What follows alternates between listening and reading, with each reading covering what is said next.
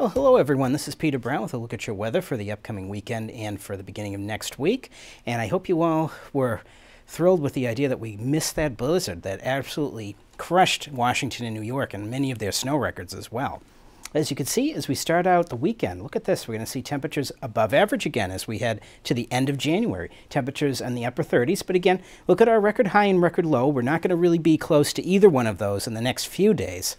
So again, a fairly average pattern that we're in. And as you can see, as we get into next Thursday, look at this. Our average temperatures keep going up a little bit. It's very small right now, but still it's a step in the right direction for all those warm weather fans. But look at this. This is the best part. The days are getting much longer, and you can really notice it driving home and also going out early in the morning. The days are definitely heading towards that springtime feel. As we move ahead, I'm going to show you a little bit about what's going to be going on with the weather for the next couple of weeks, actually next couple of days. And as we move ahead, I'm going to show you, this is going to be tomorrow. As we go into Friday and into the beginning of the weekend, there's going to be a storm out here southeast of Nantucket. And that's the thing about it. It's going to be southeast of Nantucket by several hundred miles, which means for us here in the Burlington area, maybe a few flurries, maybe a few sprinkles tomorrow morning. But again, for snow lovers, unfortunately, no accumulating snow. As we get to the middle of next week, though, you can see this other storm that's down here in the southeast. That's going to be moving towards us with actually temperatures in the 50s. So again, snow lovers, we're going to miss out on snow. It's going to be a lot of heavy rain around here. As we move ahead, I'm going to show you a little bit about the temperature outlooks and the precip outlooks as we head into February. As you can see here from NOAA, they're predicting, again, typical El Nino year, cool weather in the south, but much warmer than above average temperatures here up in the Burlington area.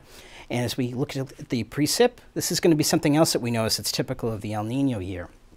As we go ahead, I'm going to show you a little bit about what they're expecting for us in terms of rain and snow. As you can see from this map, we are in an area where we may get some above average precipitation, but again, depending on if we're a little bit milder, and maybe again, mostly in the form of rain. So it doesn't look like as of yet that there are any big blizzards or any big snowstorms, especially not like what we saw this time last year, that's for sure. As we move ahead, I'm going to show you a little bit about the temperatures in the next 7 days coming up, and I think you'll like them. Starting out tomorrow on Friday, it's going to be a little bit wet in the morning, kind of cool, cool and damp day, drying out in the afternoon with some snow flurries and raindrops in the morning. A little bit cooler on Saturday with some partly cloudy skies, but you can see here starting Sunday, we're seeing some warm-ups from the 40s into the 50s on Monday. Now Tuesday, that is Groundhog Day, and hopefully Punxsutawney Phil will not see his shadow, and that means for those of us who like warm weather, that means spring is around the corner. With you snow lovers, if he does see his shadow and it's a sunny day out, that means 6 more weeks of winter. But as you can see on Tuesday, it looks like winter's far away. It's going to be in the 50s with rain. And again, cooling down actually pretty dramatically by Thursday.